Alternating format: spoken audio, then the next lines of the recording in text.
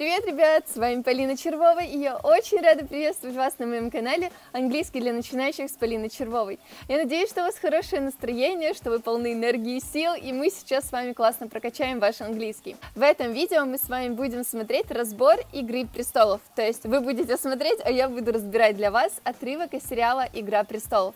Это сейчас, кажется, второй по популярности сериал, поэтому специально для вас, по вашим заявкам, я подготовила разбор нескольких отрывков из этого сериала. Как мы будем работать? Сначала вы посмотрите отрывок на английском с английскими субтитрами. После этого я объясню все слова, выражения и предложения из этого отрывка. После этого вы посмотрите еще один отрывочек, и я опять все объясню. Готовы? Приступаем к работе, не будем больше тратить время.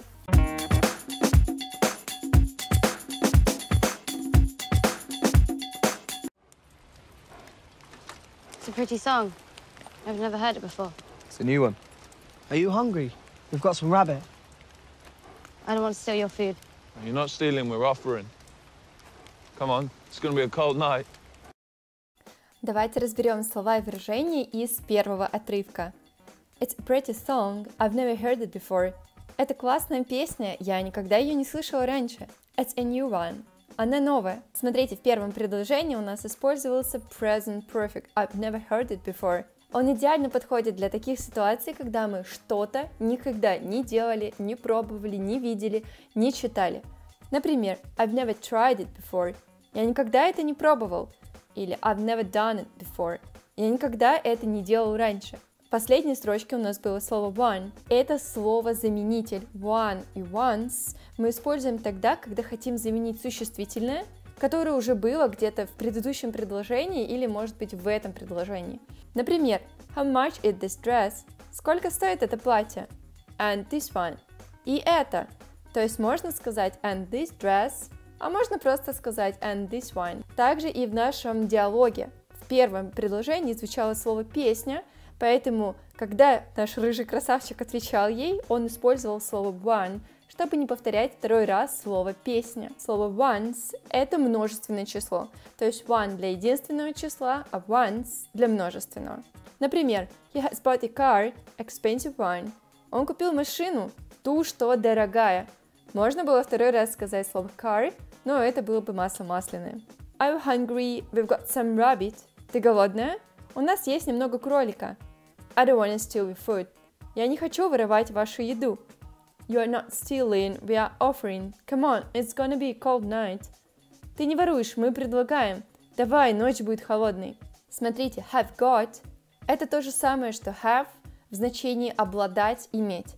То есть, если у вас что-то есть, машина, квартира, конфета, платье, что-то еще, книжка, вы можете использовать как have, так и have got.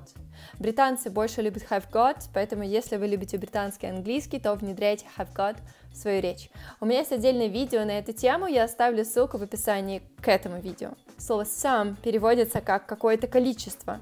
Мы используем его с неисчисляемыми и с исчисляемыми существительными во множественном числе. Например, I've got some friends. У меня есть несколько друзей.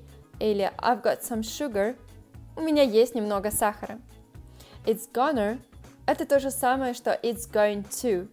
Смотрите, это просто разговорное сокращение, и здесь у нас остается глагол to be. Например, he's gonna be home in the evening. Он собирается быть дома вечером. Или we are gonna be at the party. Мы собираемся быть на вечеринке.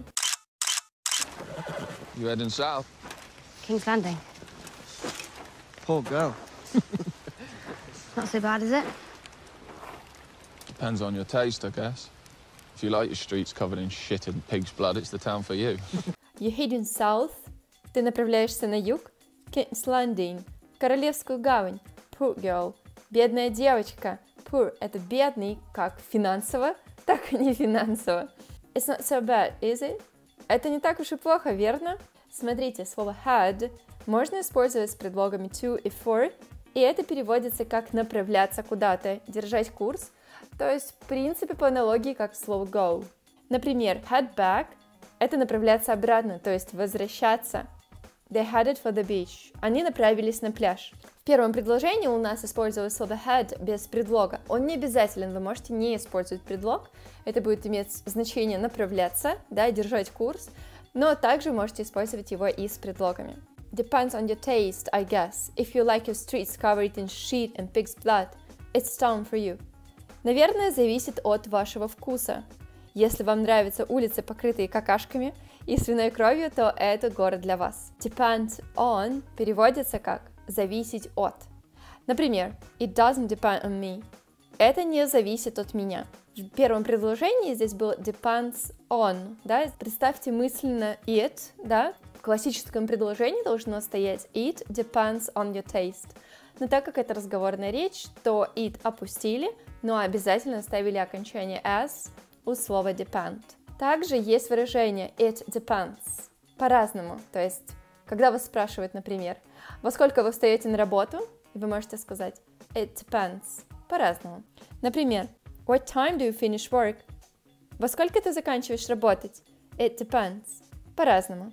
Слово covered in переводится как покрытый чем-то. Очень классное слово. Cover переводится как покрывать. Covered in переводится как покрытый чем-то.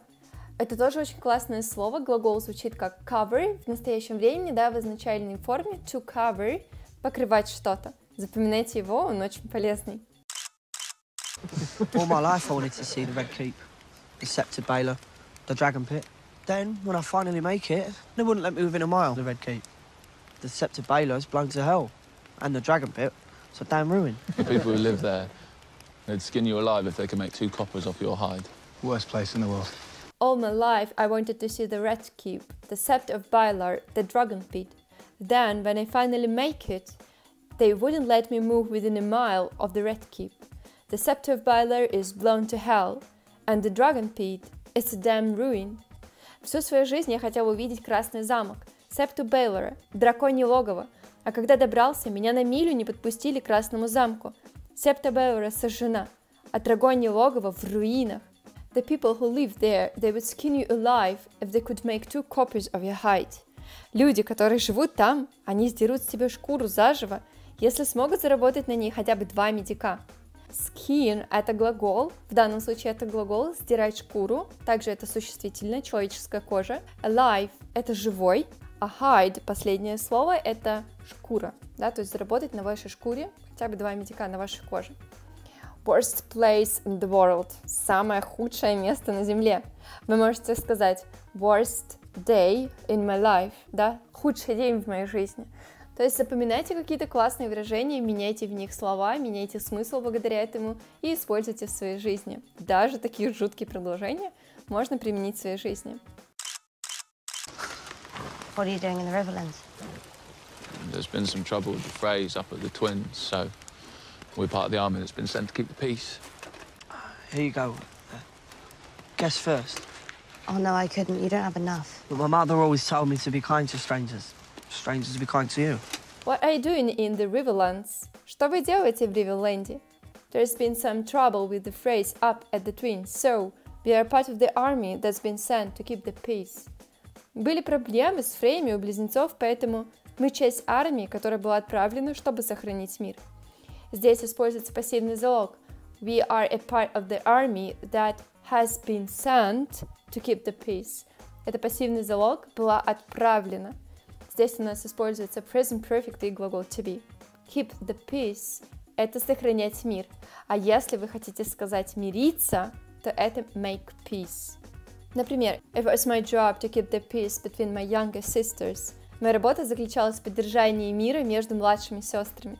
Here you go, guest first. Вот, держите, гости первые. Oh, no, I couldn't. You don't have enough.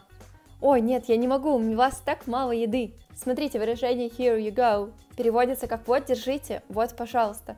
Я уверена, что вы его уже встречали в фильмах и, возможно, не понимали, как его использовать. Это вежливая фраза, которую мы произносим, когда даем человеку что-то, передаем ему что-то.